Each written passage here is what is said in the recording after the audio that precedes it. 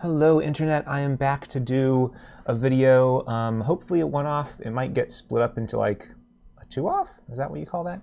Nothing to do with the pirate game, sorry if that's what you were hoping for. This is something totally different. This is something that I kind of got re-obsessed with a few days ago, about a week ago. So let me jump right into what we're going to be doing, and then I'll ramble more. So, getting started with ANTLR. This is a article I found online when I was looking around. I was trying to learn how to do this thing, which I'll talk about, and this was the blog post that I eventually found. I had to I looked at it. It wasn't good enough. I went away, found some other things that came back. And was like, no, this is good enough. So ANTLR. ANTLR is this thing that you use to define a programming language and the grammar and the structure of that language. This blog post has an example where here's their grammar. You start with a chat. It has a couple lines. Each line has a name. This says token. I don't think this is properly called a token. Something else, spoilers, I don't know ANTLR4 specifically. I just kind of brute forced my way through. I looked through examples, kind of saw what people were doing, stumbled through it, and figured things out.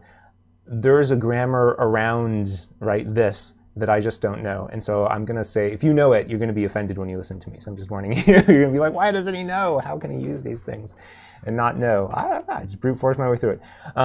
So yeah, this lets you make a programming language. So you start by kind of defining a language, and then you're going to write the C# code that visits things. There's some boilerplate for kind of loading up the whole thing, and then this article goes into talk about unit testing, which I didn't bother with. Which, again, previous video, I was like, man, people should really be unit testing more. But anyway, so I'm breaking my own rules.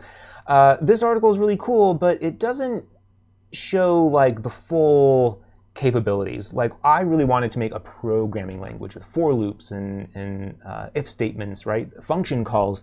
And this doesn't really show you how to do that. And so, again, I looked at some other articles. I came back here, I brute forced my way through it, as I've already said 50 million times, and got it to work.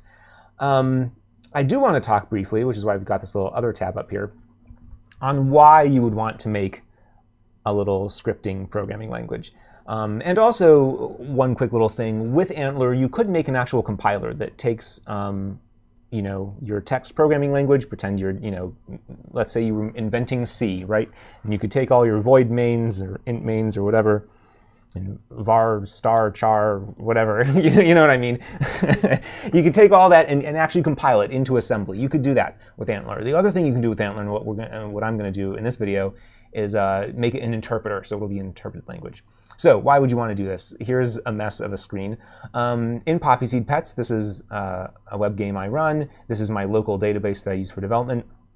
I have these essentially cards. They're used for tiles in a board game, but they're kind of phrased as cards in other ways as well. But anyway, they have effects on them, right? And not having a programming language to describe these things well, I could have wrote something that tries to parse out text, of something that looks kind of like a programming language. Oh, I don't know, these scrollings within scrollings. But I was like, no, that's not going to be, first of all, it's going to be way too hard. It's not going to be good enough.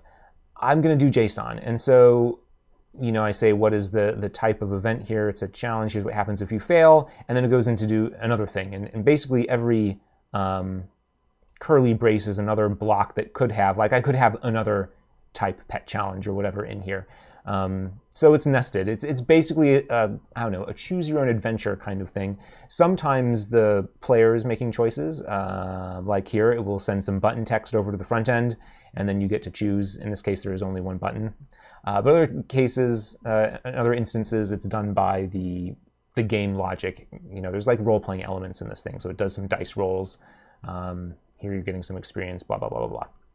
Okay, you could do this, right? But there are some limitations. So, right, there's only so much you can do with JSON. I mean, I could probably find some way to finagle in while loops or something in here, right? But it's just going to be a mess. The other thing about putting this into SQL, at least with MySQL, is the order of your key value pairs is not ensured. So maybe, conceptually it would make sense to put the type up top, and in this case it is there. But maybe this base roll, for example, I would have liked to have been up here or something. But MySQL will rearrange these sometimes, right? So you don't really have line numbers in the same way. So, and I mean, let's look at this. It's a mess. Like trying to modify these is very cumbersome. I don't have anything that really checks if I made a typo, for example. I could add those things, but that's more things I have to do.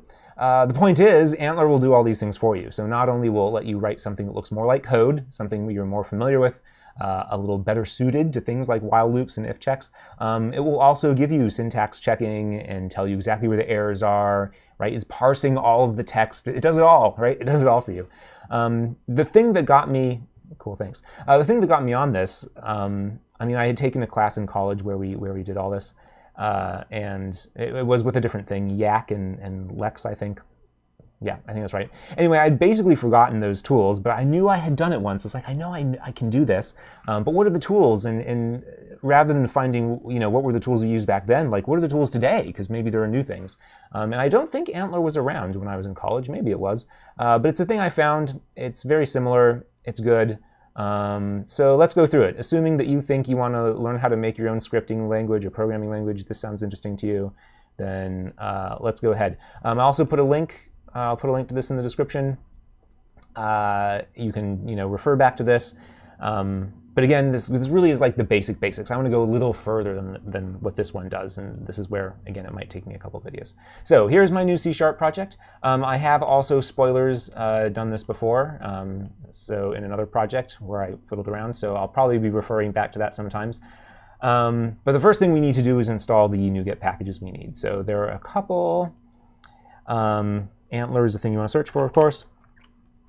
And there are a couple things here. First, we want ANTLR4. Second, there is ANTLR4 runtime standard and the other things. And you would be forgiven for thinking that like runtime standard is related to runtime or ANTLR4 or something based on the namespaces. But in fact, this ANTLR4 runtime standard was, I think this is the official one. And it's further ahead. You can see it's version 4.9.3. And then these other ones were made by some other guy, apparently. He kind of spun off and did his own thing. And hasn't been working on it in a while. But it's the only one I could get to work. And so this is a little bit of hesitation. Maybe, if you are more stubborn or smarter or both than I am, maybe you can figure out how to get this one to work. I couldn't figure out how to get runtime standard one to work. So I'm going to use runtime. Runtime doesn't depend on ANTLR4 itself, but you do need both. So let's install both. One of them is so there's two parts here. We're going to type code like this. We're going to type this little grammar, which is a language in and of itself. And the ANTLR4, one of these two libraries, I don't remember which is which. This is, again, where I've just kind of stumbled through and made things work. I don't remember which is which, but one of them takes this that you type, whatever it is that your grammar is for your language, and turns it into a C# class. It's doing, I don't know if it's using the code generation or if it's using that TT thing. I don't remember what that stands for. The templated probably is one of those two Ts. But whatever, use its code generation technology of some kind to turn this text into a C# class. We won't look at that C# class. You can dig it up in your like bin debug whatever folder. It's in there. Yeah, it's gonna. But we are going to extend the class and use the class that it generates to do this stuff. To actually do the running. And then the other package, and again, I may have installed these in backwards order. I wasn't really paying attention because, again, I don't know which one is which. The other one is responsible for actually doing everything else, as far as I can tell. Again, I could be misspeaking here. But the point is, you're going to need both of these. Right, implicitly installed. Okay, something included the code generator, so that must do the actual code generation. Anyway, if I sound stupid, I'm sorry, but I promise you, we're going to make a scripting language that can do cool stuff. So actually, and let's start with that. So let's start with, other thing, by the way. Well, I'll just show you first. Okay.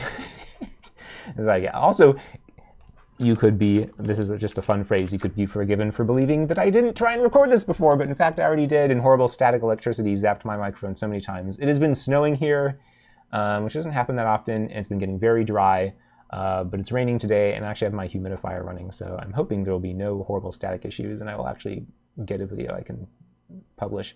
So anyway, let's make a file. This is going to be whatever we want our scripting language to be called. I'm going to call it simple. I'm just going to call it simple. And the ANTLR4 files are G4. Where does the G come from? I don't know, because I don't know what I'm doing. And you start with, like we saw in this tutorial, by naming the grammar. The name needs to match the file name. Apparently it will complain if you don't do that. So, whoops, sorry, there we go.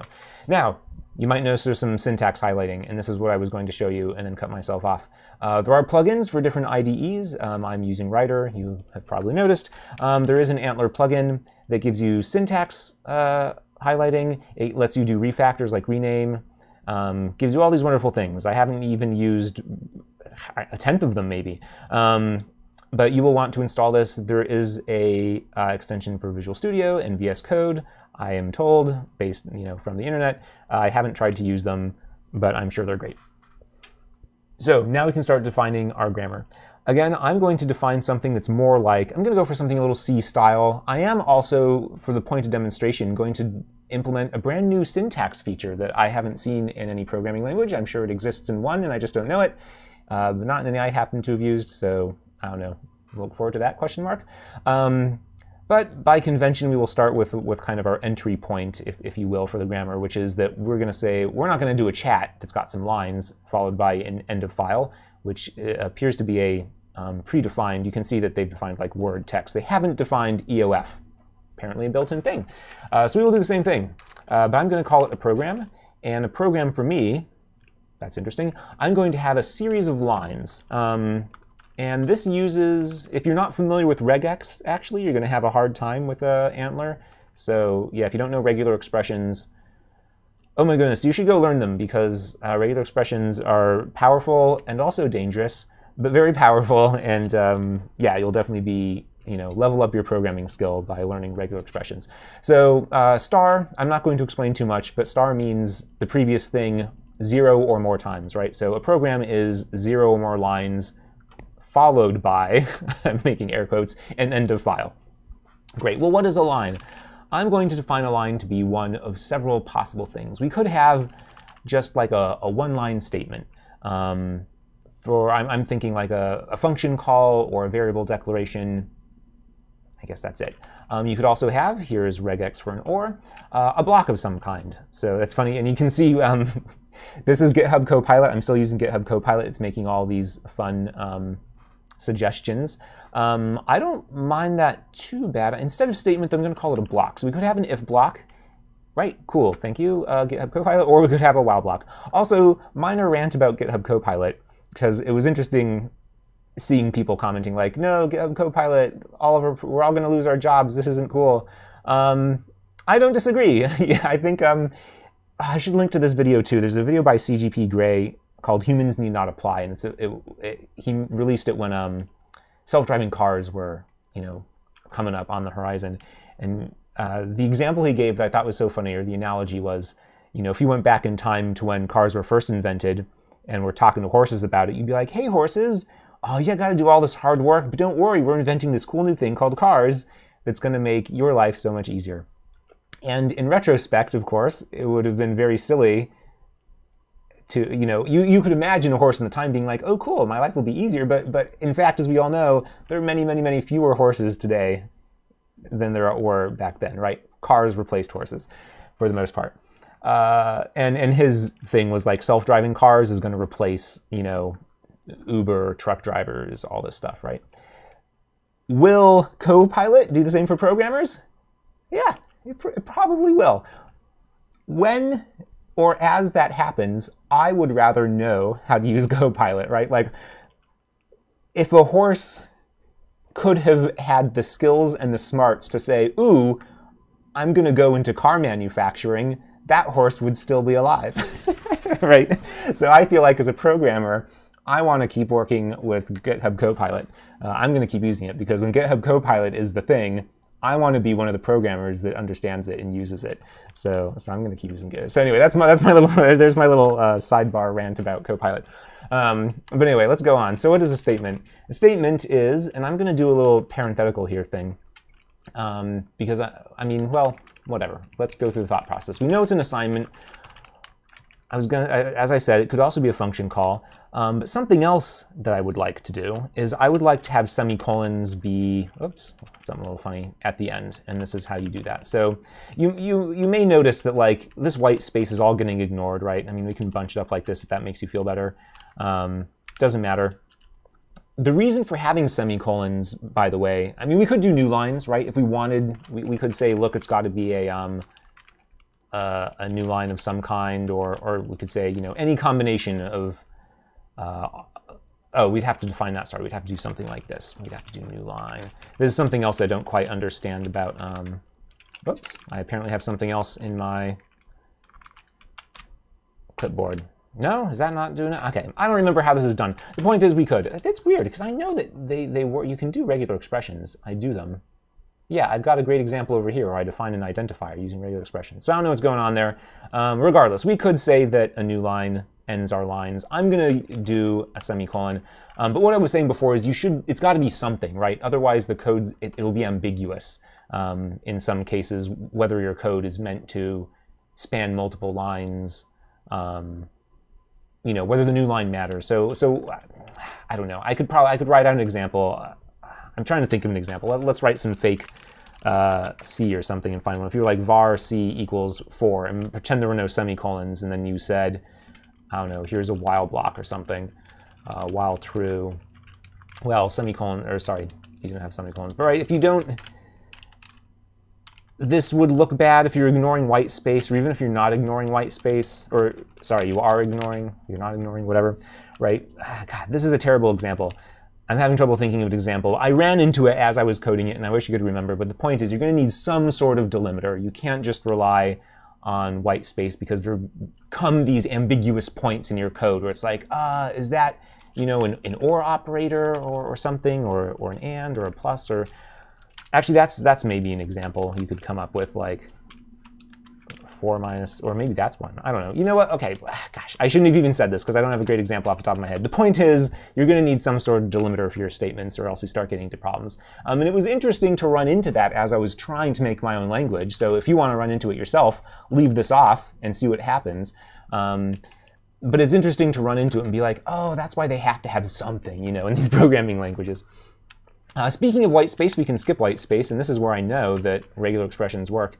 I would like to also skip R's, which is carriage return, right, and new line. And this is a little bit of ANTLR4 magic that says, I'm not even going to tell you about that. And you'll see when we get to the C# code that's generated by ANTLR, this white space rule will be totally vanished, right? We won't see it in our C# code. Maybe there's a way to poke at it, but for the most part, you know, if you really wanted to, maybe you can dig into it. But in all the other places where you're commonly going to be looking at the code as it evaluates it, this will make more sense when we get to C# code. We won't see the white space. So yeah, so let's skip white space since we were talking about it. But we need to define these other things. So, and yes, I was moving my mouse off screen so I could scroll up and look at my other grammar. Let's define if blocks. We know we're going to want them. An if block is the word if. Ooh, thank you. Funny GitHub Copilot. So this looks pretty good. Yeah, we would say if some kind of expression. I'm actually going to choose not to have the parentheses. As I mentioned, you know, I kind of ran into it's like, oh, here's why I have to have a semicolon. I didn't run into anything that explained to me why I had to have parentheses around this expression. So I just left them off. Maybe as I continue to develop this language, or you do the same, you will run into cases where you're like, I need to have those parentheses. I wasn't running into one. Then we're going to have just a regular old block, right? Not an if block or while block. We could have maybe a block of code, so that would be like in C#, you know, if you're like var I equals 3, and then you just, for no reason in particular, decided to make a block, right? That is something you could do. That would be a block. I'm not going to allow those in my language. I think that's silly if you do that. Maybe there's funny variable scope reasons. I don't know. I don't think I have ever, in all my time of programming, done that for any sort of real reason. So I'm going to say, no, you can't do those kinds of blocks. If you're doing a block, it better be some sort of if or while, right?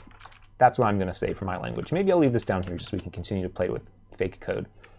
So if some kind of expression, you know, function call, you know, a Boolean thing or whatever, something that returns an integer. Maybe you can just say if an integer, you know, and do some sort of check on that. And we get to define those rules, right? Like, what if you say if in a string? Maybe in your language you want an empty string to say no, that fails, and any non-empty string to say no, that passes. Or maybe you don't want to allow strings. We're going to get to choose all those things once we get to the C# side. Some kind of expression. Then we're going to have one of these blocks of code, right, following the expression. And then, if you want, you could have an else followed by a block. But that's not necessarily true. It wouldn't be just a block. I'm going to call this an else if block, by which I mean it could just be a straight up block, but it could be another if block, right? So here's what I'm saying. You could say if expression, have a block, and then maybe you could have else, and then you would have either a block, right, and do another block, or you would have another if block where you say if expression, and then you keep going, right? So this will allow us to chain as many of these else ifs in a row, just like this, with just one else. We don't need to do a star here to say as many as you want, because this is a recursive thing. This is going to keep, you know, you can keep going until you hit a block at the end. So that'll do it for that rule. Let's finally define what a block is. So a block is just a curly brace, rather than a statement. No, it's any number of lines, and I guess you could have none, and then another curly block, right? That makes sense, because you could have inside your if block, obviously, a while block or an if block. Yeah, or just some straight up statements like I equals 4. Okay, perfect. Maybe we should say what a while block looks like, and here I want to do something a little bit different. Rather than saying while, for this language, I'm going to choose to support both while and unless, which I think, I know I've used a basic, I know I've used a language that uses it. I think maybe it was basic. That's why I said basic early. I think so. So anyway, I'm going to make a little word like this, all caps. And this is, again, where my ANTLR knowledge kind of falls apart. What is the meaning here of having ones in all caps and not? I mean, I'll show you the difference. Again, it kind of like made sense to me. I've been able to sort of intuit an understanding by working with ANTLR4, but I don't actually know. I don't know. They must have a special name. I don't know what they are. If you name one of these things, by the way, with a capital letter at the beginning, right, that's what changes the behavior. And they have different rules. ANTLR only allows you to do certain things, like you definitely can't use, yeah, those regexes in the non-uppercased ones. If you want to have a complete understanding of ANTLR4, you're going to have to go look that up on your own, because I only got, whoops, enough to get by.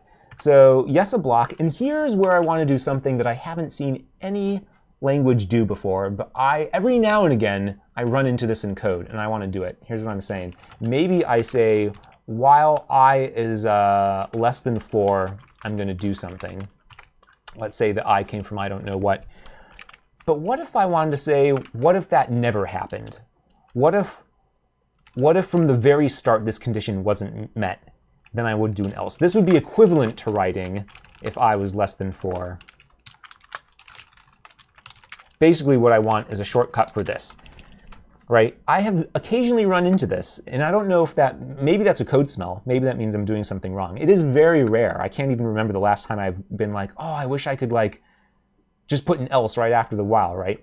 But because now I can, right? I'm writing my own language. I can do whatever the hell I want. So I'm going to say, yes, let's have an else followed by an else if block. So same thing, it will be an else if. So if you wanted to, again, in our language, you're going to be able to write else, and you could put an if here if you wanted. You could either do else and do a block, or you could do an else, you could do an if block. Whatever you want to do. And then you could just keep going, right? So that's going to be a feature of this language, which I'm calling simple. You can like it or you cannot. You know, you can do what you want. We're making our own language. It's great. Let's go ahead and do assignment. I'll kind of take these in order. That looks great. So it's an identifier followed by an expression. Well, what's an identifier? I'm surprised it's not complaining about that. Ooh, also, haha, I got ahead. What's a while? I want to support both while and unless. Or until, while this is true, until this is true. Yeah, we could do until. while this thing is true, until this thing is sure. Whatever word you want, right? We can choose.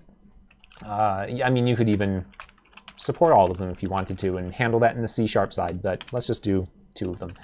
All right, an identifier. What is an identifier? An identifier, I'm actually going to put this down here with this stuff. An identifier is a bunch of letters. Ooh, that'll do, Copilot. So you got to start with a letter or an underscore, and then you can have letters or numbers. Maybe in your language you decide, you know what, maybe I want to allow you to have numbers, but this could get you in trouble. You have to have at least 1 letter, otherwise it's going to be indistinguishable from an integer, right? So this is a little bit of a dangerous rule to do. I mean, you could do something like, you know, have an OR statement and do something else where you allow numbers as long as there's a letter in there somewhere, you know. You could do something. I'm not going to bother to write out that regex. I don't feel like I need to support that. I'm just going to say, you know what, letters, underscores, and then numbers as long as they're not at the start. That'll be our regex for an identifier. All right, we've got an assignment. Oh, we should do the function call. Yep, function call up there. So a function call is going to look a little interesting. We'll have, again, another thing. And oh my God, is this what we want? So any kind of expression, which again could be, you know, anything that resolves to a value, basically, of some kind, we don't know what. And then optionally some kind of extra list of parameters, but I'm going to say also that whole thing is optional. We don't even need that first one, right? But if you do have the first one, or sorry, you can't have the extras unless you have the first one, right? Does this make sense? I realize that this series of characters is a little barfy, but that's regular expressions for you. All right, looks like we should finally define what an expression is, and this is where things get a little more exciting. So I'm going to do my definition like this. This is something you'll see sometimes in when people are defining things, right? Previously, we've kind of had it all in one line. Again, white space doesn't matter in this language as well as in ours because we're skipping it. Wow, yeah, I guess there must be an ANTLR thing that defines ANTLR grammar. Why not? But anyway, so what are the possible things that we might have? There might be some things that I would call constants. So sure, we'll just spell out the whole word. So that could be, you know, a straight up a literal number or a string. The words true or false. The word null, I think, would also count. Identifier, that's a good pick. We would also allow identifiers. Yes, a function call will do. You could call a function and get a result, and that could be an expression. And an expression, maybe I could have called this value. Maybe that would have made more sense. But here's where things are going to get a little more exciting. Well, this isn't that much more exciting. So we're going to want parenthetical. And the order here, by the way, is important. So when ANTLR is parsing your code that you have written, which we haven't written, I mean, here's our pseudocode, right? This is what our language is going to look like, except I'm not going to use vars. As it's parsing these, it's going to be looking at these in order to see which one matches first. So the order here is important.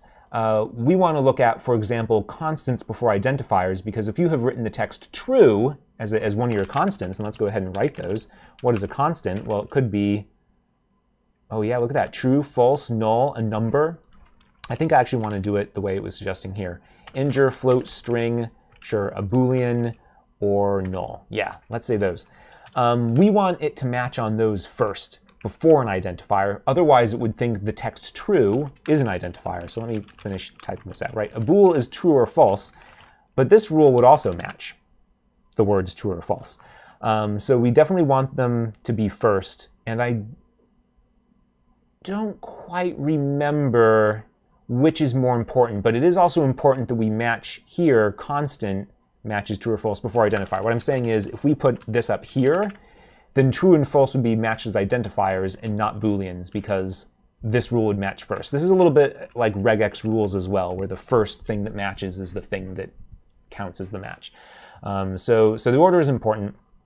So I think that's where the order here is important. This order is going to become important when we start having rules like, let's do a not expression as well. But let's do, yeah, so let's keep suggesting this, right? Here's where the order is going to become important for within this one rule. GitHub Copilot is suggesting a plus. we don't want to consider pluses first. We would want to do multiplications first. So we'll want expression, and there's actually a couple multiplications. I'm going to make sure mult-op, that works for me. Add-op, okay, here we go. Compare, yes, that works for me. I'm going to say a bool operator as well, so this will be and or. And so again, the order is important here because this thing is going to be recursive, right? You can have expressions within expressions within expressions, and we want the multiplying expressions to get matched first, so that when you have a string like this, it doesn't match the 1 plus 1 first. That would get you in trouble because 1 plus 1 times 4 is not 2 times 4, it's 1 plus 4, right? We need the multiplication to happen first. And so that is why we must have the multiplication first here. And in order for true and false to be matched before identifiers, we must define that rule before this rule. So the order is important in how you define these things in ANTLR. I think that's it. If I look over here, it looks like I've caught everything. Oh, but what's all this? So let's talk about that. So here's the other thing that will make a little more sense in C# once we get to the C# side. I think we're kind of almost done. We can give all of these names, and we could have done it here too. Like, I don't know, suppose you wanted to call this while. Does it not like that for some reason? Maybe it needs to be on separate lines. I don't know. Oh no, actually it's going to say you can't name one thing if you don't name them all. Something like that. Oh, or maybe you can't do it for these uppercase things. I don't know. The point is, we can name these things, and that will be helpful for us in C#, because on the C# side, what's going to happen is for each of these not uppercased things, to use the technical term, you're going to write a visitor function that says, when we encounter one of these, as we're parsing your code, right? As we're parsing this, when we encounter, for example, while, what should we do? And so there's going to be a function called visit while block. Great. We're not going to have visit anything else that happens to be defined in here individually. I mean, we could. Well, I mean, that's not true. We'll have a visit block. But what am I trying to say? You wouldn't be able to pull these out individually quite as easily. I'll show you in the C#. It'll make more sense when we're in the C#. But by naming these, by calling this, like, let's call this a constant expression, and let's call this an identifier expression. And we're just going to let GitHub do it for us, GitHub Copilot.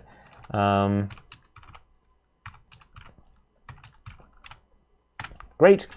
So now what we're going to be able to say, rather than just listening for an expression in general and having to handle all these OR cases and be like, well, was it a constant that we matched? Was it this that we matched? Was it that we matched? We're going to be able to say, just for this thing, we just want, when we're doing expressions, we don't want to handle expressions as a whole. We want to handle the individual bits, and that's going to make our code look a lot nicer. So you can give names to these things. Again, I think it will become more clear when we're in the C# side. Let me pause the video maybe, and oh, you know what? I don't have to do that. Let's just copy paste. So let me do that at the bottom here.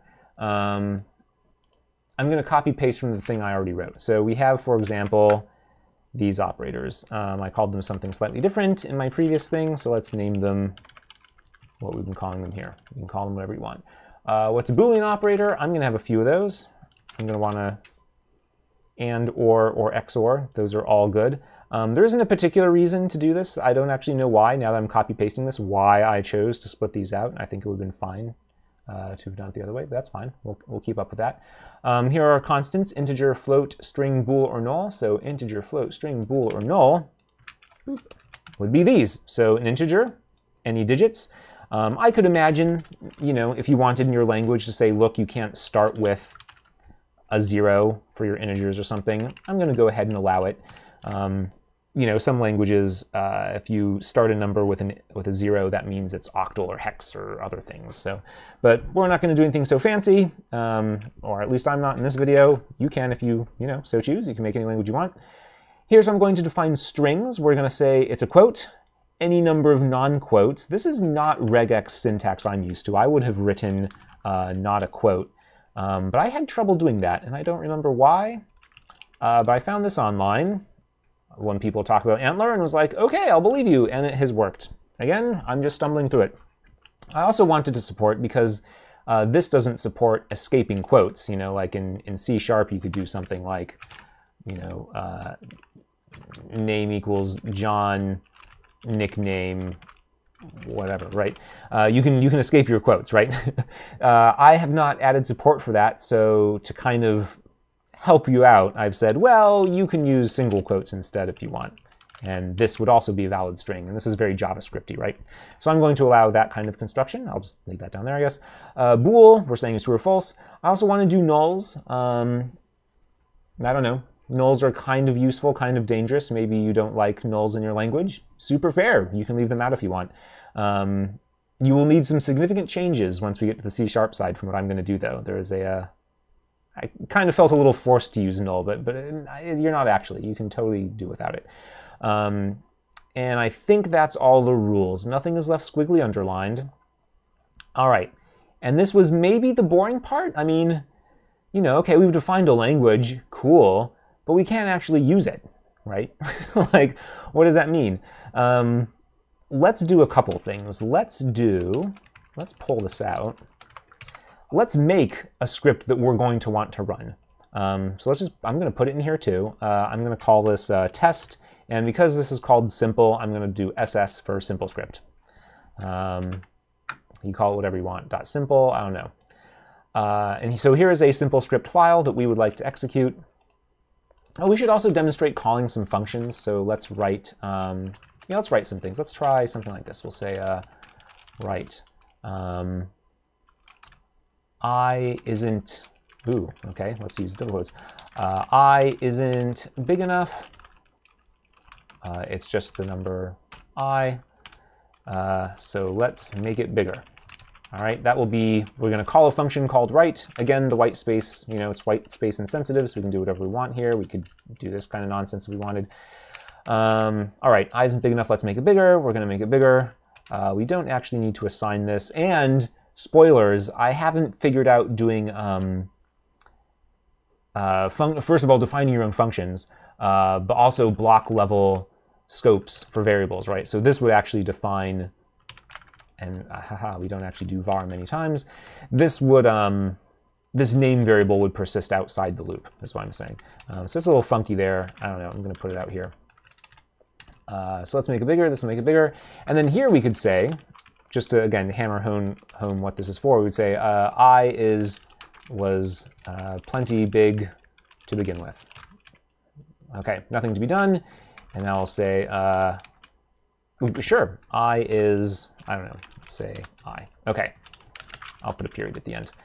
Okay, this can be our program, and if we want to tweak the value to test, like, is this while loop running, we could try doing a 1. Actually, let's make this go a little larger, because we have this funny math I did, apparently, of 1 plus 1 times 4. We'll be able to test that operation, right, the order of operations is being handled properly.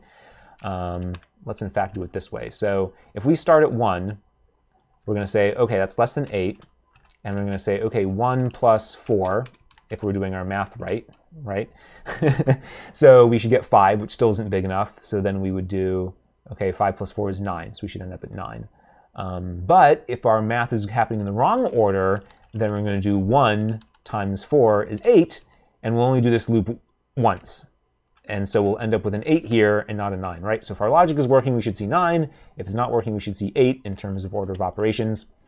So that'll be a helpful little test. It's a little weird to unpack. I just made this example up on the fly.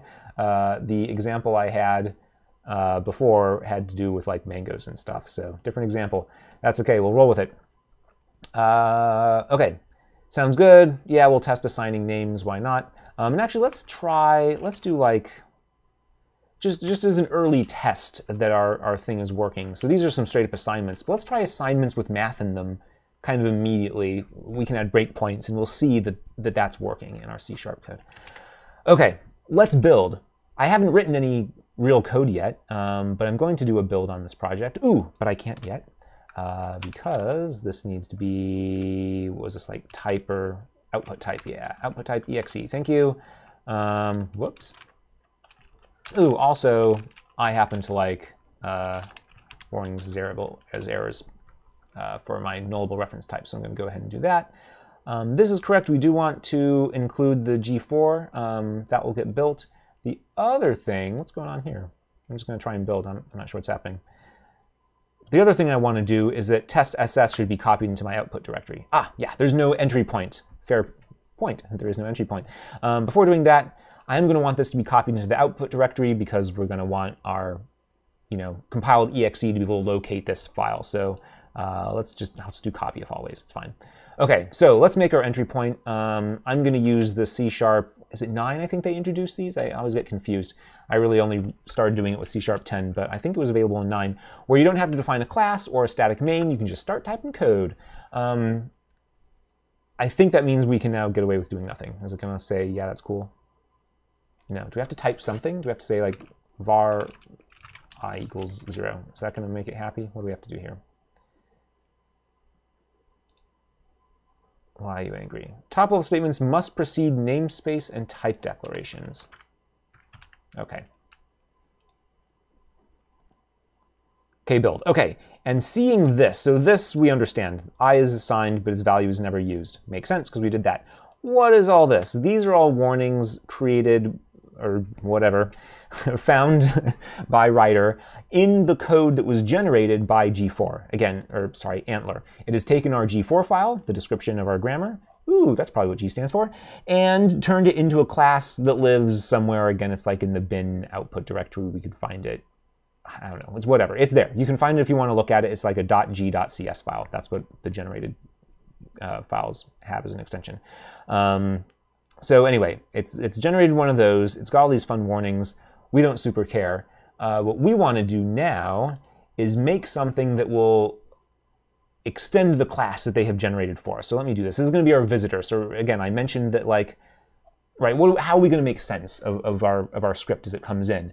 Well, we want to, when we hit an assignment statement, to do something. So how do we do that? We're going to make a listener for an assignment. And they call these listeners visitors. When we visit an assignment, we will execute whatever logic we want. Again, that could be to generate an actual opcode for some assembly, if that's what you want to do, if you're making a compiler. We're just going to do interpreting, and we're going to, we'll just keep a dictionary of all the values at runtime and just go. It'll be an interpreted language. So let's make that visitor. And I guess I'll call it simple visitor. Seems like a good name. So this must extend the class. They've made a simple base visitor. And that name, of course, is based on the fact that we called our thing simple. Our grammar is called simple, so they've made a simple base visitor. And here's where you must make a super important decision. I'm going to use object nullable, which, again, is why I mentioned we're going to need null. You can make whatever you want here. The point is, this is what when we visit, every single visit function is going to return something. What do you want it to return? So, for example, when we visit an expression, what should that expression return? Well, in this case, maybe you'd say, oh, it's a while loop. I would want it to return Booleans.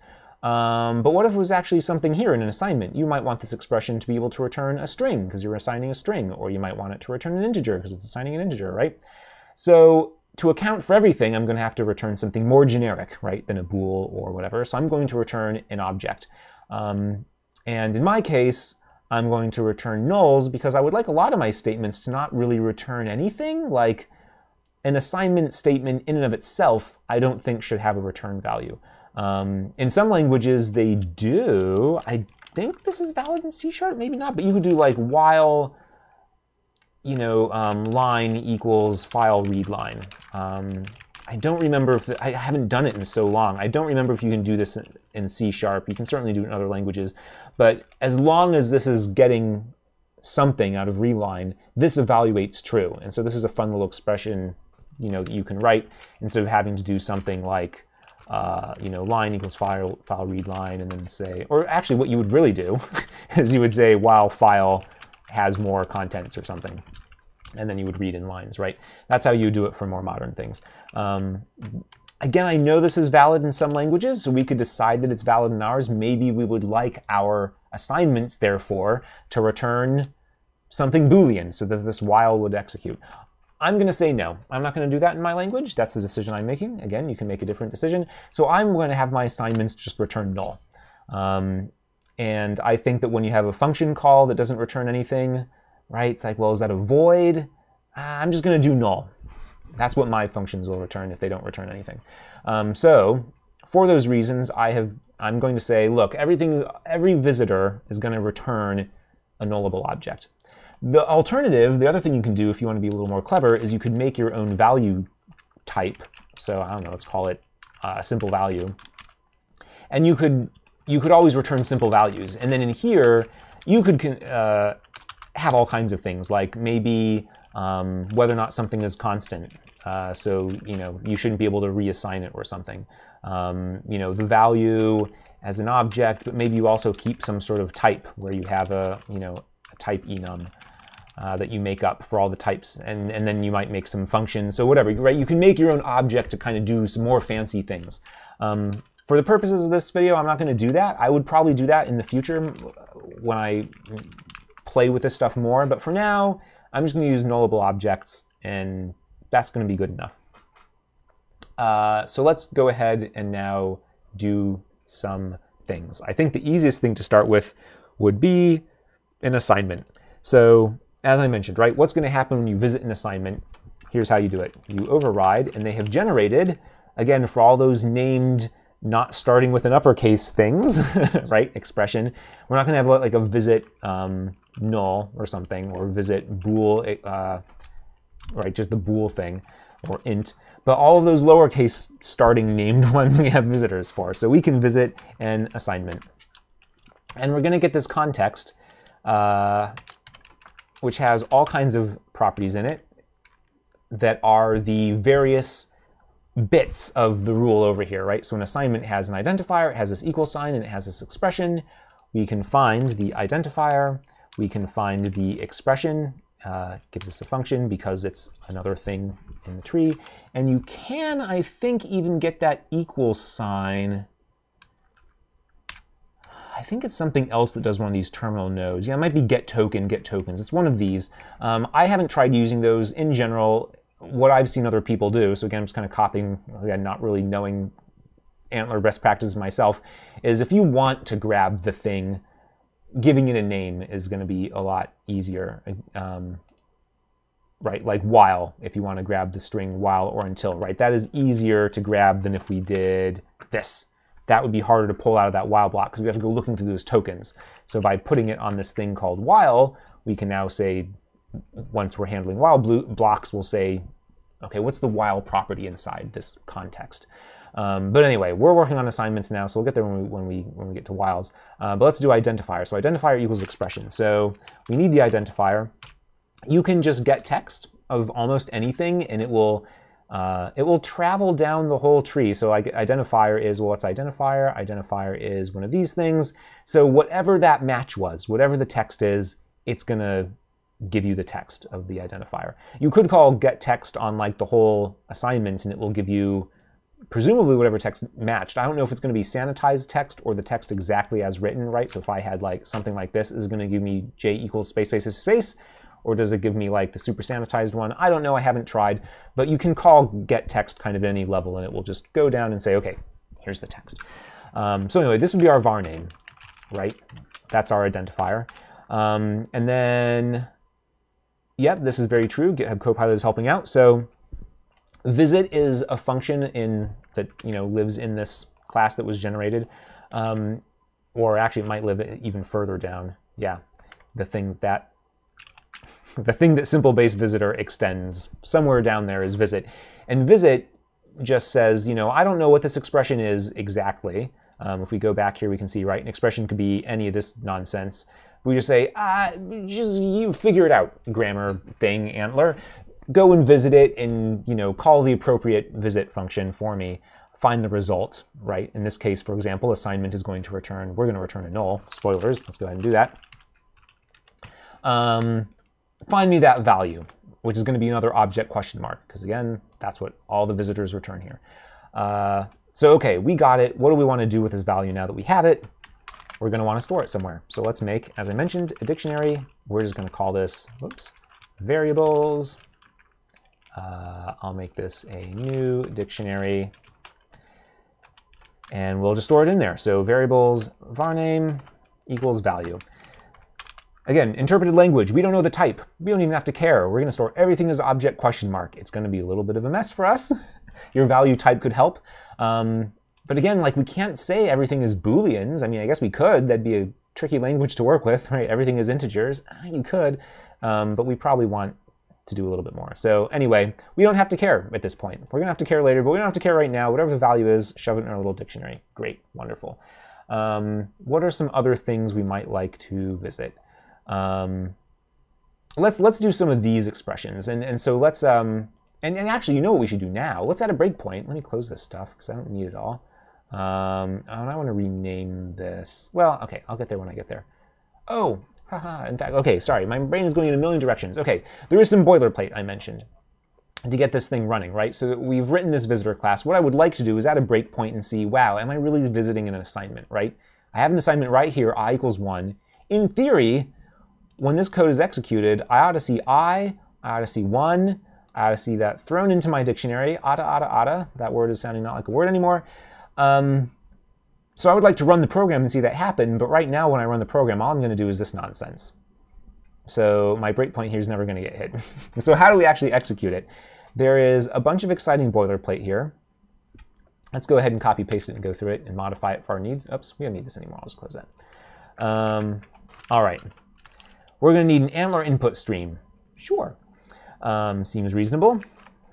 In this case, if we look at the code, they're getting the user to input the code, and they parse the code, apparently until you press Control-D. Sure.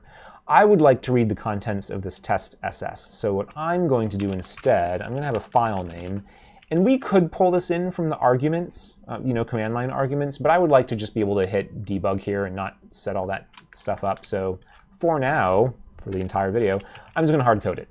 But you could imagine this being arg0.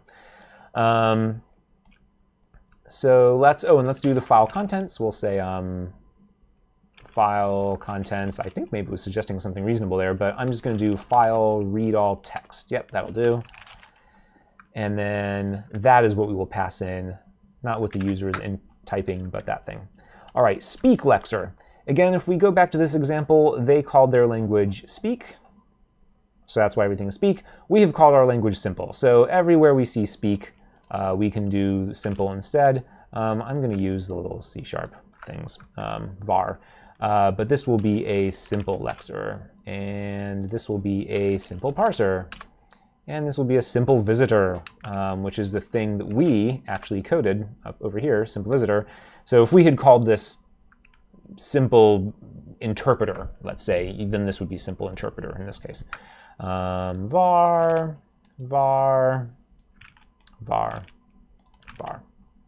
All right, what's this .chat? .chat is because he wants to start executing the first chat that's found. I assume you could start anywhere and say, yeah, let's just start from the fragment A or something, or fragment A? I don't even know what fragments are, to be honest. I haven't messed with those. You could presumably start with anything. In our language, we start with what we called a program, right? It's the only unused thing here, unused parser rule, right? Well, we're about to use it. I don't think it's going to know that we have used it in that sense. Yeah, but we are. We're going to start, get the program from our parser, then do the visiting logic, visit a chat context. Let's not call that a chat context. We'll call that a, I don't know, I guess that will be a simple context. Oops. Let's call this a simple lexer. And let's call this a simple parser. Okay. So again, what exactly does all this code do? I don't know. I can kind of intuit it by looking. I haven't read the ANTLR4 documentation to understand why I need to do this particular thing. Spoilers, when you want to do error handling, for syntax error handling specifically, you can attach to the simple parser a error listener. And that's where you'll get all kinds of information on like what exactly was the line that the error was on, what character was it expecting or whatever based on your grammar. So you get all that, just like you expect to see from build errors. It'll tell you, hey, here's the problem, here's the line, fix it. So you can add all that there. If you don't do any error handling, by the way, it'll just parse to the best of its ability, which I think of kind of like HTML, right? It's like, you missed a closing p tag. It's cool. Let's just keep going, right? So that's the default behavior of ANTLR as well. So if you don't want to do that, then in your error catcher thing, you need to, see, oh, did I catch any errors, in my error catcher? If so, let's not continue. Let's not do this stuff. But anyway, I'm not going to do that for now. Here's all this fun boilerplate that we barely understand. Sounds great. Let's see if we can hit this breakpoint. That's what we would actually like to do. Oh my goodness. How long has this video been recording, by the way? Almost an hour. Couldn't find the file. Ah, yes. Super true. You, viewer, probably noticed we need to specify the path. I know I could use a / there, but I'm being stubborn. Okay, cool. We hit a null. What do we got? Ah, here we go. Var name is I. Value is null, right? That's a problem. I was just saying I would expect to see a 1, but again, we said visit an expression, and because we haven't overridden visit expression, which we can do, or actually, well, anyway, we don't have any other visitors, so it's just the default, which is just going to be return null. And if we look at visit children, you could dig your way down. It's just returning the default value for this type, which is a null. So, okay, our value is null. So in our dictionary, we're just going to have I equals null, which is half right. The I part is right, but not the null part. So let's stop here and override what would get us that value. So if we go back and look at our expression, what would we like to do? We would like a constant. So we have this constant expression. Constant is down here. Integer, float, string, bool, and null. So we can do this a couple ways. The way that I've been doing in the past is saying I'm going to handle the constant expression. I'm pretty sure that we can just handle the constant straight up and do that. Again, we can't handle integer, float, string, bool, or null. We can handle constant. So let's try that. I'm not 100% that's actually going to work, but we're going to visit constant.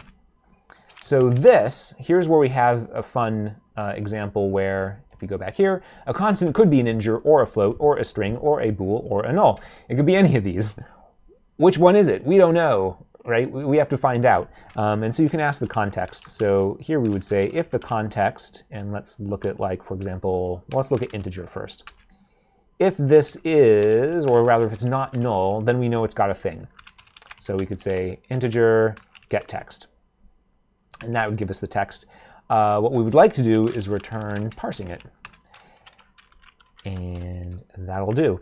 I feel a little gross about double context integer here. So I'm going to say if it's a thing, and I'll just call it I, then I'm going to do I get text. So I would just like to reduce the number of calls I make to that function.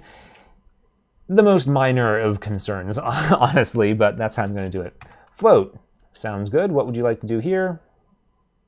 IDE doesn't have a suggestion yet. Or rather, GitHub Copilot. All right. String, yep, that's another thing we would like to do. We'd like to do something a little different here. I'm curious to see if it'll...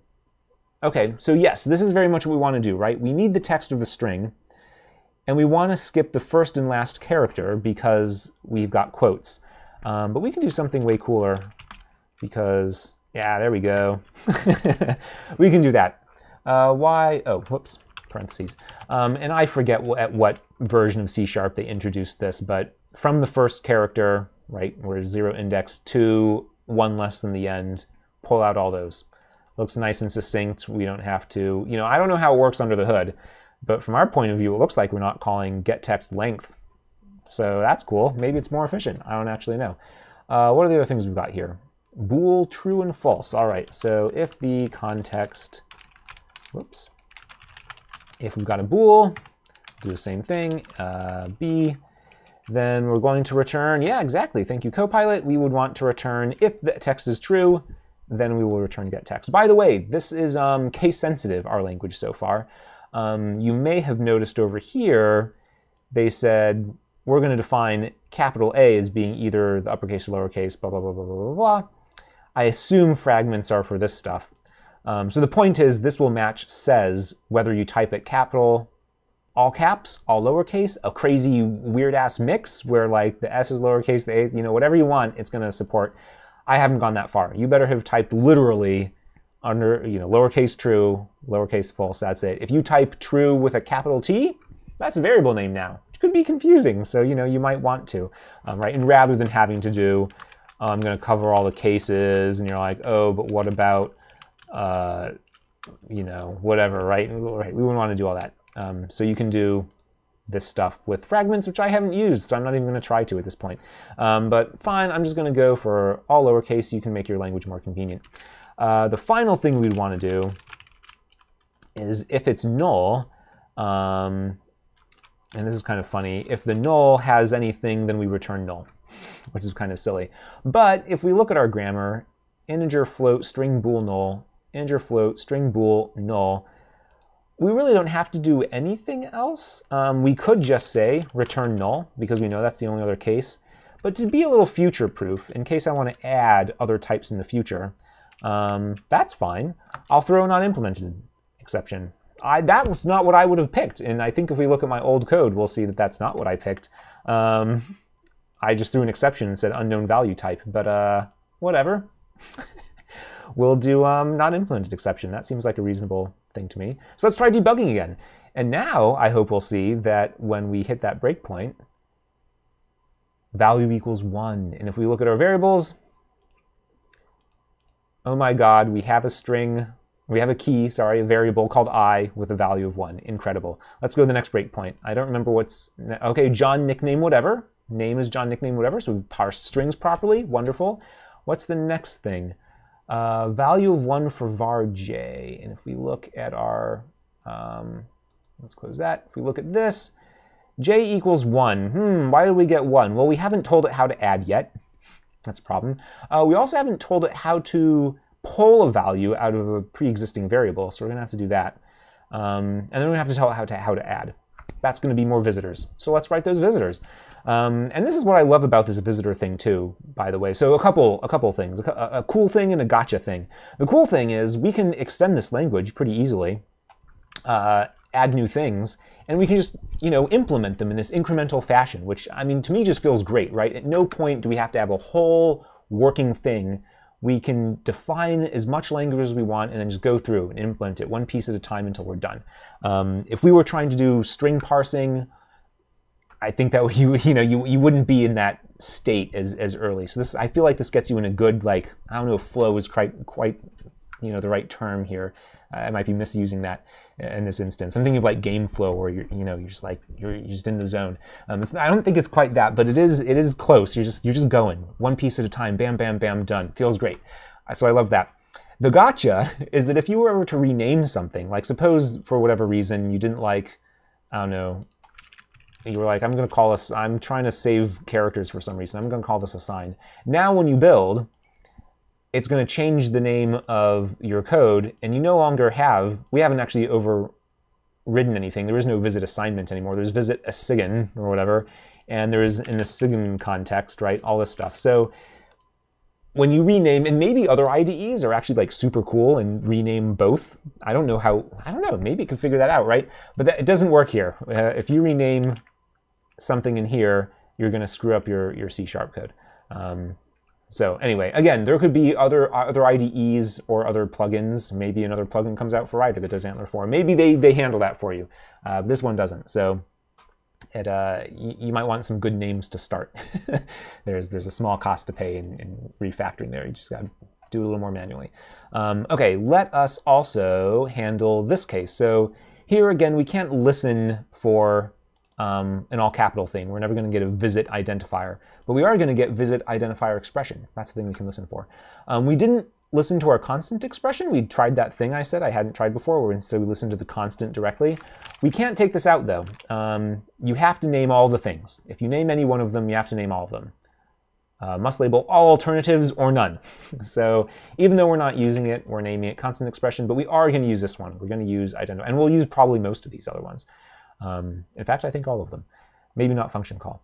So yes, let us do identifier expression. Next, that would be to pull a variable value back out. So in our case, we want to pull this I to assign to j. We also want to add, but we'll get there.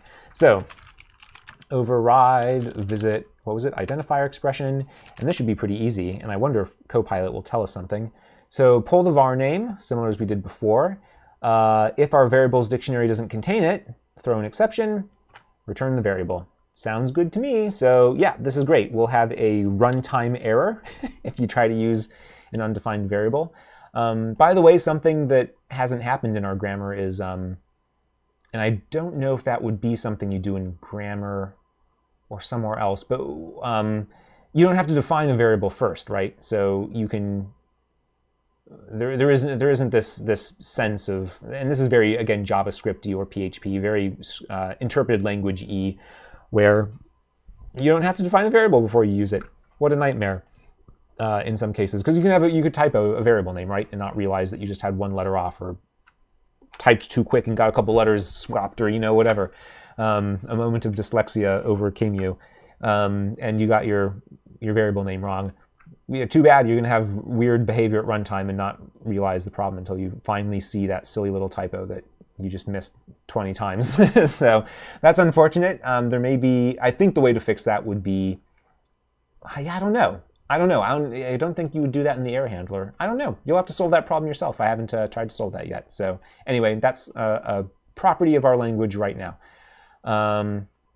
Okay, but you certainly can't ask for the value of a variable before it's defined. You could say, you know what, I want to return null for undefined variables. I think that's asking for even more trouble. So we can at least prevent that. We can at least at runtime say, whoa, don't call variables that don't exist, or don't ask for the values of variables that have not been defined. So cool, that's done. And I wonder if this is where you get into funny things like in JavaScript, you can delete a variable, which is a funny feature. I'm not even gonna add that. Okay, so this will pull out a value. I'm fairly convinced this is gonna work without testing it. Let's just assume that it is. Let's implement the addition if we want, right, we wanna do I+1, so we're hoping that j ends up with a value of 2. In order to get there, we're going to have to implement an addition operator. So this is another fun case where we have, right, a few things going on. We're going to have an add operator. We're going to need to know if it's a plus or a minus. And why did I, okay, and here's another thing. Why did I do that instead of doing plus and minus? Because I could have done it this way as well. And this would, in some ways, be a little easier. And you could do it this way in your language if you wanted.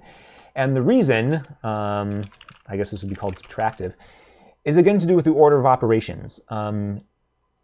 Humans expect, I don't think, it could be an issue if you have unsigned variables. So humans expect that when you have an expression like 4 plus 2 minus 1 plus 1, let's say, times 2, yes, this happens first to be a 2, but this all happens going left to right. And we expect that to be true as humans. In our language, I don't think it would matter. If we did these, if we put, if we said we're going to do pluses first, so we happen to do 3, and we did 6, and we did 6 minus 3, that's fine. That's equivalent to doing 6. Ooh, actually, wait, it's not. 6 minus 1? Ah, see, I'm a terrible liar. This is why it matters. 6 minus 1, that would be 5, plus 2, that'd be 7. Yeah, we're not expecting that result at all. Okay, so never mind. It's super important. So yeah, so we have to do these from left to right. We can't have it be an ordered thing like this. Why did I think that was going to work out a different way? I was talking with such confidence. Did you hear that? And then I was absolutely wrong. So we want them to happen left to right. And I was saying for unsigned variables, you would certainly want them because you might not want to go negative. You might be assuming that the pluses are, from left to right. But no, yeah, we have a real legit problem if we process all of our pluses before our minuses. So yeah, never mind everything I said. I was lying. I was wrong. You were laughing at me that whole time, and you were right to do so. Well, I mean, laughing was maybe a little rude. You could have been a little more polite and pointed out the error in a friendly way. But anyway, so we want them to happen at the same time, or in reading order is how they're going to happen. So we group them up. Our adds. Same with our multiplies. We're going to multiply, divide, and do modulus. Do we want to do modulus? I don't know. Let's just remove that. I don't know, for time. Okay. And actually, I might just not implement all these for the sake of time and kind of leave doing all of it up to you. But let's do addition for sure. So we're going to visit. Let's go ahead and throw that down here. Override, visit, and additive expression. Sounds good. So what are the parts? We have the expression. So here, because we have 2 expressions, we get an array.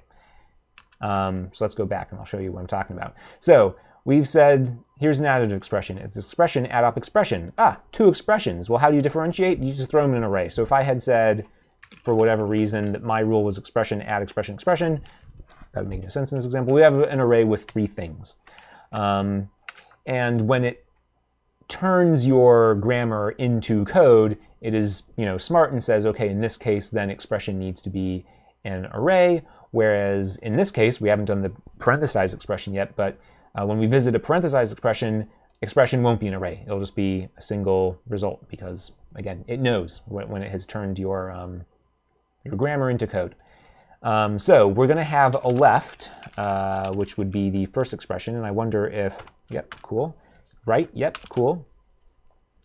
And here's something else. So it says if the op type equals simple parser add. Okay, so it's kind of doing something, but that's not really what I want to do. I'm going to get the operator as, so I think it was like add op. Yeah. And let's get the text. And then we need to, depending on what the operator is, let's do this. So if it was a plus, then we need to add. But I want to be able to handle different types. We can add strings together to concatenate them, or we can add integers. We can presumably add floats, right? We can add all these different things. And I don't think that this logic's going to work. What is it? What would this do? Converting null? Yeah, I don't know. It doesn't like it. I'm not going to do that. I'm going to make a function. I'm just going to call it add, and I'm going to give a left and a right, right? And these are both nullable objects. Again, we visited an expression. We don't know what we got back. We got back a nullable object, so we're going to have to handle that. The other thing we would do is a minus, and I'll just go ahead and call that subtract. Why not? Let's let the thing, and then what's going to throw? Yeah, sounds great. Not implemented. All right, now we need an add function, and I wonder. Ooh, fun! It wants to do the multiplicative. Is that what it called it? That's really fun. Yeah, it's going to write so much for us. Okay, but let's not do that right now. I'm going to leave that for you guys to do if you want to, make your own language. But let's do this add function. So that's not override. That's just going to be public object nullable again. We want to add a left and a right. Ooh, so this looks really good. Okay, so if the left is an int and the right is an int, then we sum the 2 up. If it's a float and a float, we sum the 2 up. Okay, there's another case I would like to handle though. If the left is an int, yeah, okay, we'll call it lint, and the right is a float. Yep. And then can you guess the other thing? If the right is a float, yep, we want to add those. Return float plus int. Okay, and then what's the other example? We also want to be able to add strings. So what if the left is a string? I think, whoops. Yeah, I think what I can do, I think I can just get away with doing left, right? And then we can do the same if right is a string, right? If either one is a string, we can just do some silly string concatenation. In fact, can we say if left is string or right is string? Can we just do that? Yeah, I think that'll work. And then if you've added any 2 other things, I think, in your code, I don't think this is not implemented. I think this is you have made an error as a programmer when you wrote your script. So let's throw you a more different type of exception. Let's just say exception cannot add these values. Yeah, cannot add. Sure. I mean, it would be nice to report on the types that we thought they are or something, right? Cannot add. Sure, let's do that. Cannot add values of types left to, or we want like left get type or something, right? Yeah, type and right get type.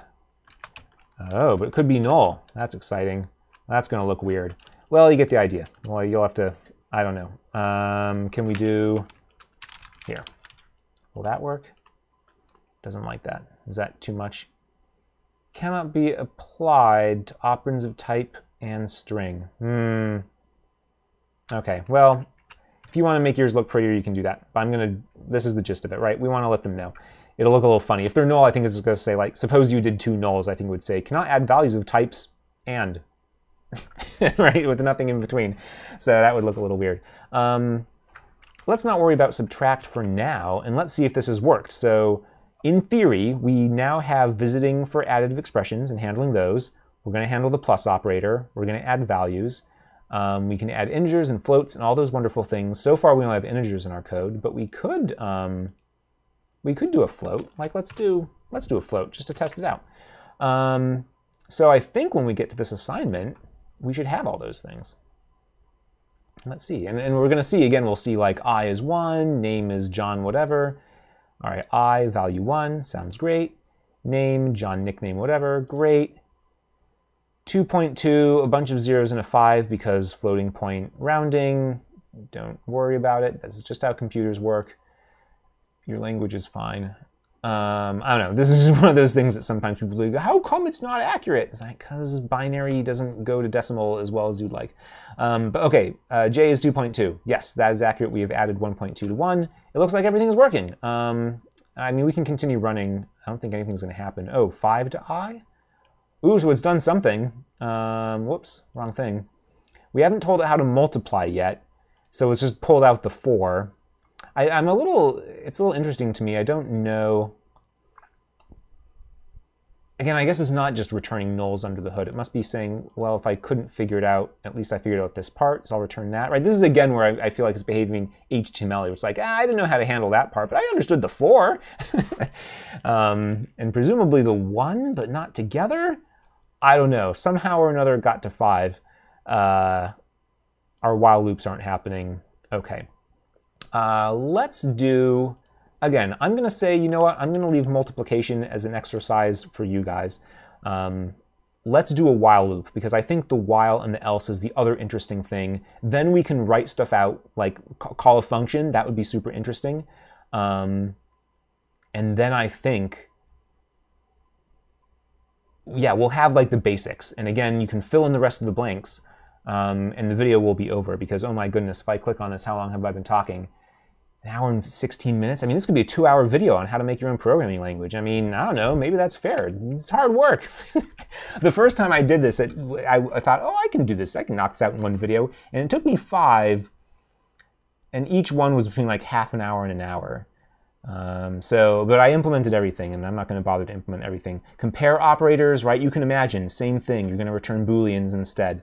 You might imagine now how you can pull out the bool op and see if it's and, or. Do you want to support XOR? I don't know. Would you rather do the more classic, you know, this style? Again, you can do whatever you want. You're making your own programming language, but I'll leave that to you. But I at least really ought to show you loops and else's and function calls. So let's do that. We have a while loop in our script. We would love this to keep going while I is less than 8. Also, we don't have comments in our language. You'll have to do that on your own as well. Okay, let's do a while loop. So when we visit a while loop, what do we want to do? Let's go to the bottom here.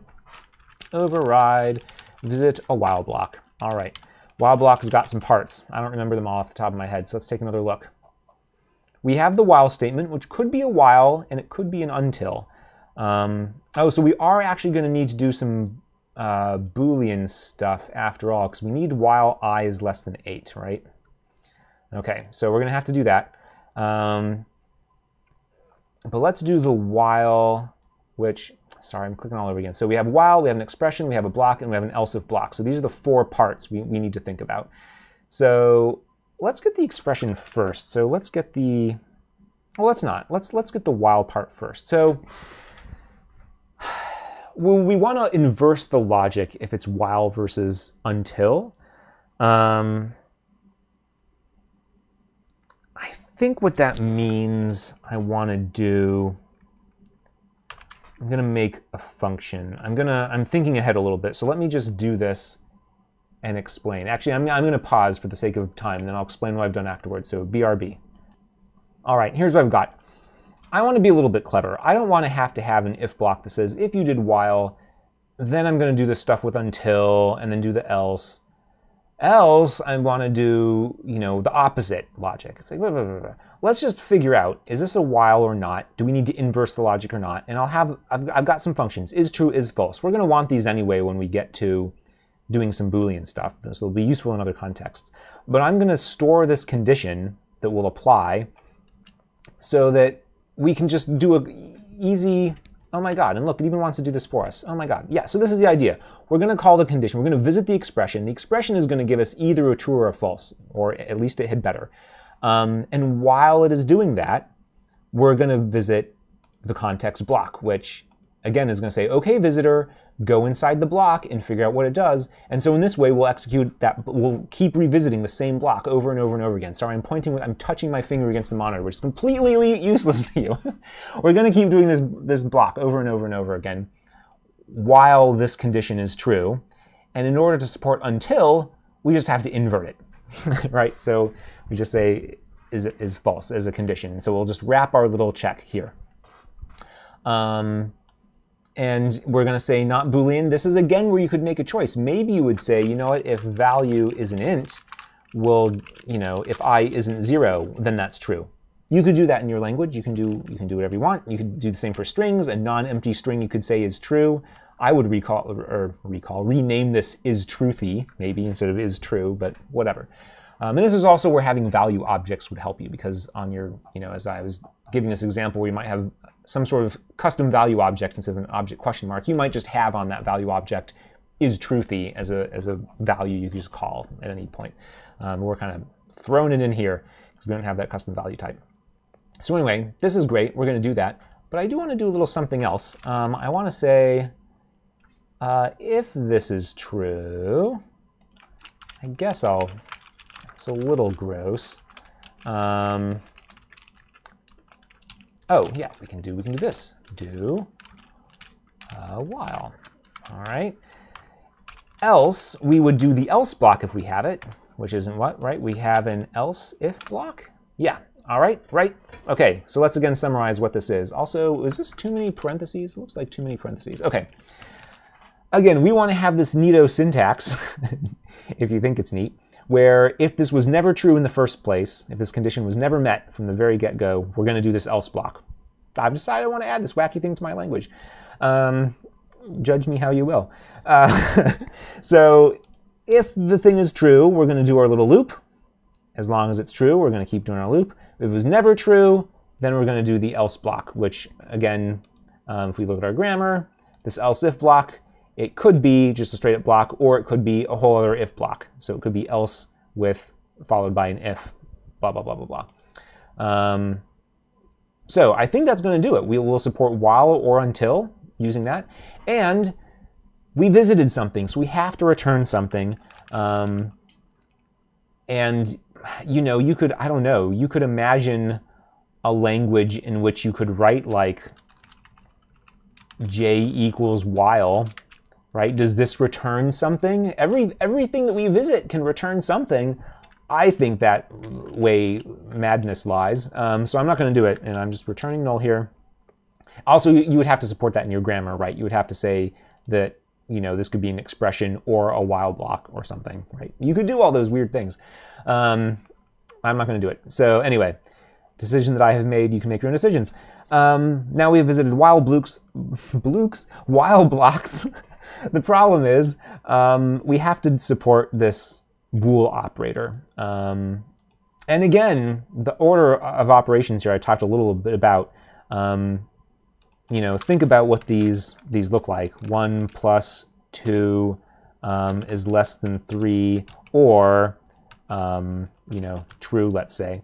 You really want the Boolean to apply last. You want the compare to apply second last, because you're going to evaluate this as one thing, right? I mean, think about how right, you're not expecting it to do this.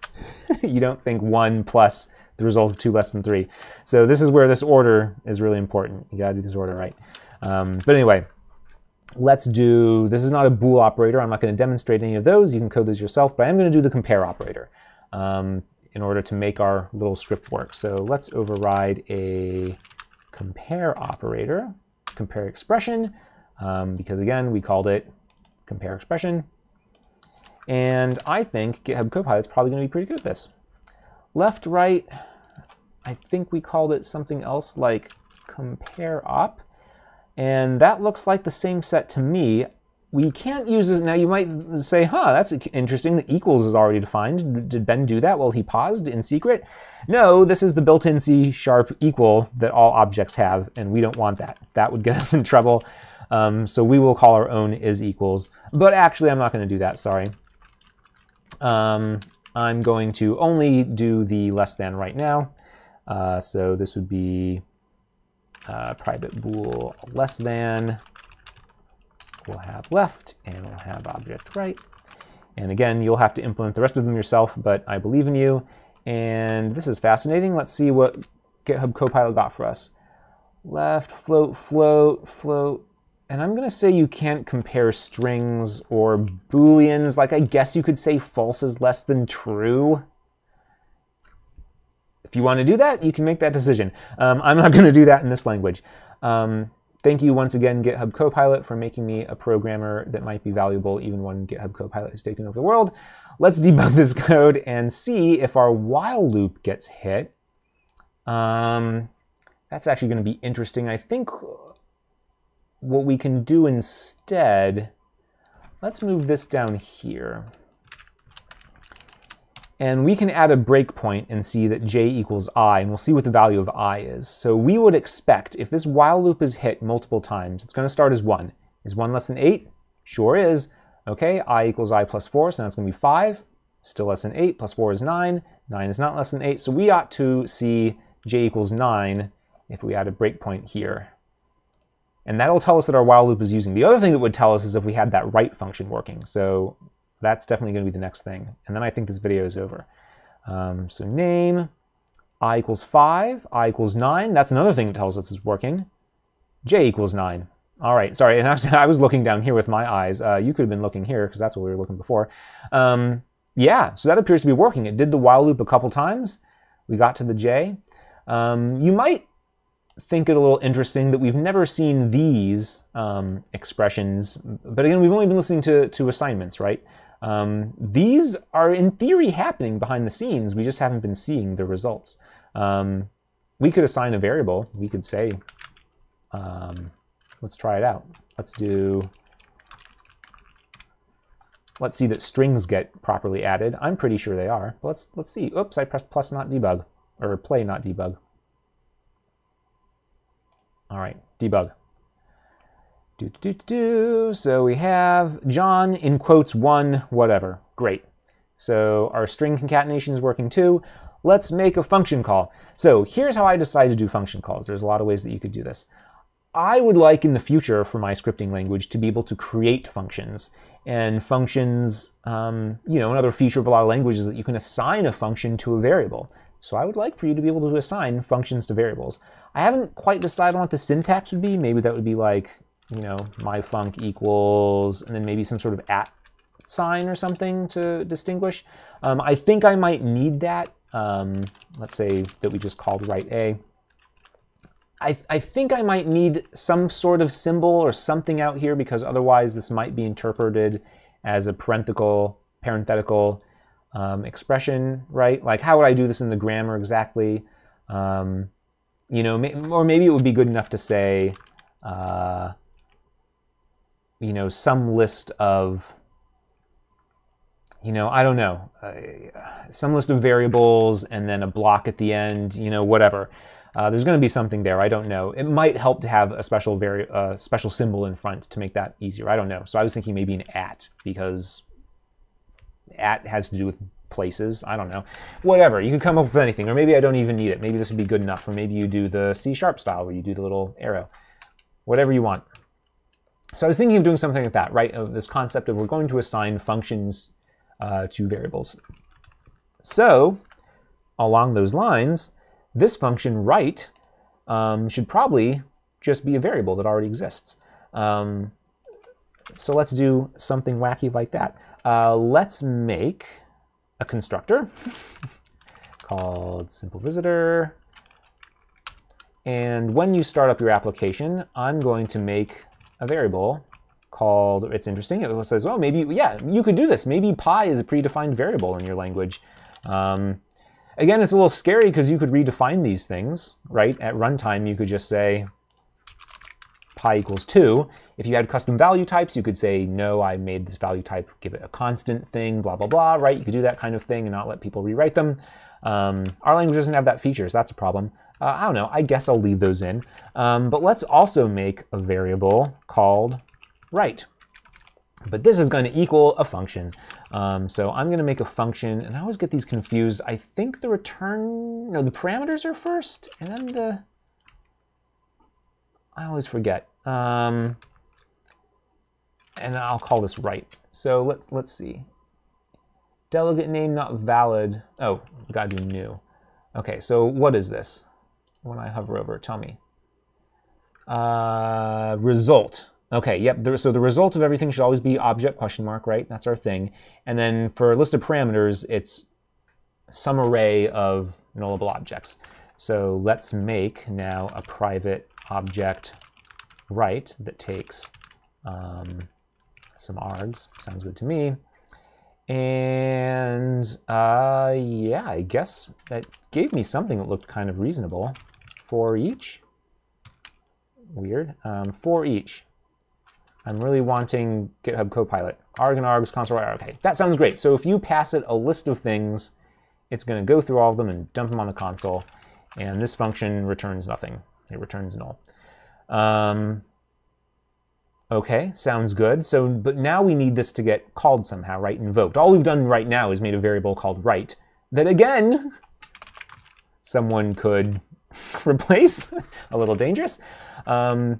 But we need to, if we go back to our grammar, hit the function call expression, but we also just have general function calls, right? And this is another case where we can say, when you visit a function call, I think that'll be fine. Ooh, I'm a little worried, actually. I don't know if that will count for the expression.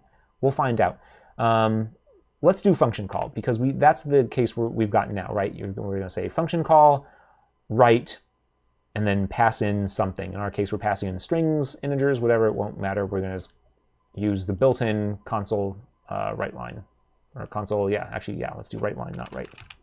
Okay, so we need to visit, I'll throw it up here, why not? Visit a function call. What are we going to do? I'm really curious to see. So name equals identifier get text. Yes, but it does need to be identifier. Probably would have known that if I'd put it after or I had done things. And then it says, what does it say? It says, go through the list of expressions. So that would be all these, right? In this array, we don't know how big it is. It could be of any length, 0 or none, or sorry, 0 or infinite. And it says visit each of these expressions, right? And that makes sense. We've seen that before. We want to visit an expression to get the value out. I think the IDE is suggesting that we can just say select visit. Then we're going to turn that into an array. That does make sense. Then we say, do we have a thing in here? Out value. That works for me. I think that looks a little weird to me for some reason. I'm just going to say if not variable contains key name, then we'll throw that exception. Otherwise, we're going to get the function out, and it might not be a function. This is the thing. Yeah, I really don't want to do this cast that it's suggesting. I would like to type check it and say, is it one of those? So actually, I think we can just do that here. We can say if this is, then that's our function. Yeah, and then we can return function args. If it isn't, then this is a little backwards now. I don't like it, so I'm not going to do it that way. Let's do not. I'm going to wrap this to be a little consistent here. We're going to throw new exception, not a function. Great. New can count on you, Copilot. And I'm going to be silly and not have curly braces. Even though my language, by the way, I don't know if you noticed, I like not having curly braces for these one-line things, but this language actually requires them for blocks, right? Which is whatever. Make of that what you will. So if it wasn't a function, use a negated pattern. Sure. All right, if it's not a function, say it's not a function. But if we've made it this far, great, we can call the function. Love it. And I don't know, I like having kind of all the precondition checks up top so you don't have any block for, because the other way to do this would be like, if it contains the key, open block. If the thing is a function, open block. And then you have like, 2 levels of curly braces before you call the function. And then you have else's where you're throwing exceptions and they're all over the place. They look very disconnected from their source. I don't know if this is making sense. I could write it out. But anyway, I like having the preconditions one at a time up top. If we don't have this, this is what you do. If you don't have this, this is what you do. We made it? Okay, do the thing. And that makes a lot of sense to me. So I'm just going to press play now, and we should see output for our function. I isn't big enough. 1. So let's make it bigger. I isn't big enough. 5. So let's make it bigger. I is 9. Let's look at our program. Guys, I think we did it. I think that's it. I think, right? We did it. We fucking did it. Look, it ran. We've made a programming language. This was the whole point. In theory, until, or what was it? Yeah, until I is less than 9. So let's say until I is greater than 10. Let's try that and see if that works. Uh-oh, we got an error. Playing with ANTLR has stopped working. We're going to debug that. The method or operation is not implemented. Oh, I didn't implement the greater than symbol. So that's not working. We'd have to do a greater than. Ugh. All right, I'm going to do it. I don't know. Just to prove that maybe that also works. Greater than. All right, help me out, Copilot. I believe in you. I'm just going to assume that that works. Dangerous. I isn't big enough, not big enough, not big enough. So our while loop works, our until loop works. We can probably just do a thing. If I is less than 10, we'll just, oh, and I don't have to do this. It should work, except I haven't implemented the parenthetical expressions. But this should work too. It's not a while loop, so it only does it once. Yep, so we got our if checks. You could also consider doing unless if you wanted to implement that. I'm gonna stop the video here. I mean, this is the thing. Again, what would you do with this? I don't know. Scripting language for your own game if you didn't want to. You know, there's other ways to accomplish that goal if that's what you want. You can get things that will let you interop between Python and C#. We can call some Python from C# and get the results and pass things into it, right? There's things that do that. The thing that I think is extra cool about this, which you could also do with those like language interop things, but here is you could imagine making functions that are super specific to your game, like for Poppy Seed Pets, which is a browser-based game. I have a MySQL database on the back end. Maybe I would want to, you know, update player gold or money, you know, and say give them money. And then behind the scenes, this doesn't do a simple console write line. It does, you know, get the database through, you know, dependency injection, blah, blah, blah, blah, right? You could, you know, find the current user, find their money, increment it, you know, whatever, add player money. So you could do whatever you wanted. It could be super specific to your application to interact with it however you want. And I think that's super cool. The danger is, of course, with this much power comes responsibility. You could, you know, accidentally write a while loop that never finishes or something. You know, you say while it's less than 10 and then you do a little mistake here. And now you have an infinite loop somewhere in your funny script. So, but I don't know, you know, this doesn't turn anyone off. I don't think you know, you like the power overall. Of course, it's going to come with drawbacks. So anyway, that's it. I hope this was fun. Again, I don't know. This is something I've been wanting to do, I think, literally for like 20 years, because that's how old I am. That's how long it was when I was in college.